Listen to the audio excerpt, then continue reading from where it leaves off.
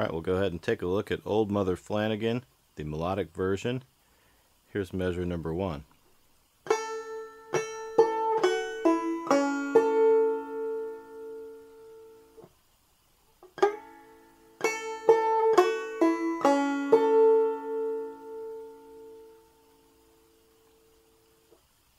Take a look at measure number 2.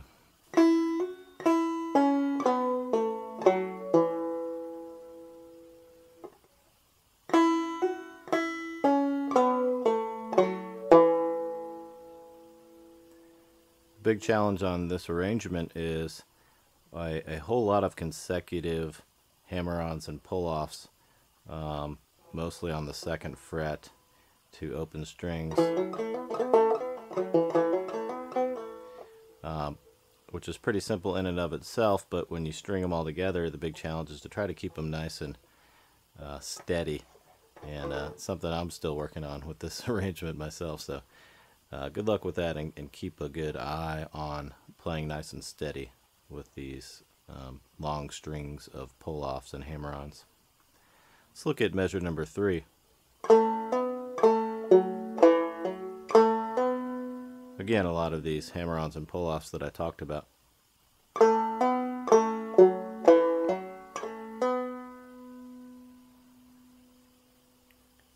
That'll take us to measure 4.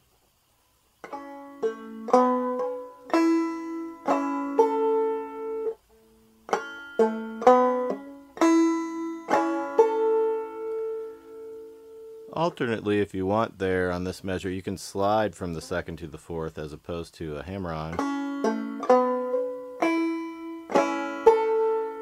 And that's something I do from time to time when the spirit moves me on this tune.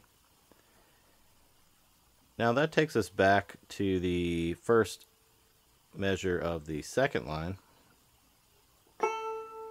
And here we have just a very slight variation. We're really going to repeat most all of what we did in the previous line, and you could just repeat the same. This measure here could be exactly the same as the first measure of the tune if you wanted to. I'm just doing a little variation. This is something I do when I play a little faster.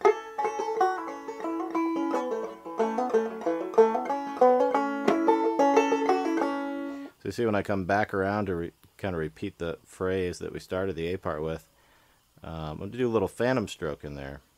So here's the end of the 4th measure. And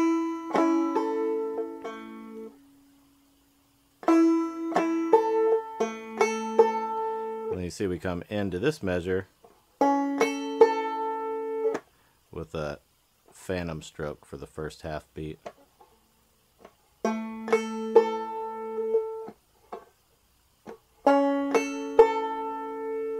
And then everything else falls right back into line. One more time there.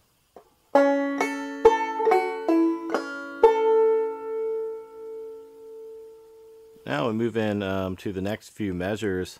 You're going to see that there's really nothing new until the very end of the final measure. All repeat ideas from the previous measures in this part. So what I'll go ahead and do is just play the one time through each of these measures. So here's the 2nd measure in the 2nd line.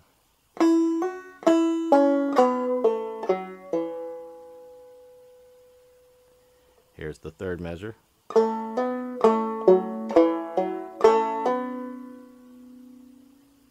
And the final measure.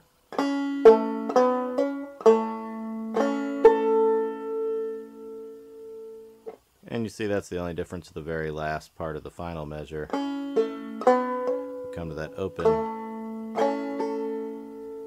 open G string strum. Alright, that does it for the A part of the tune. Let's take a look at the B part. Again, you're going to see a lot of repeat phrases in this particular tune, but one of the variations is going to happen right here at the beginning of the B part. We're just going to play that open 3rd string, followed by a little pull off on the 2nd string, or the 4th string rather.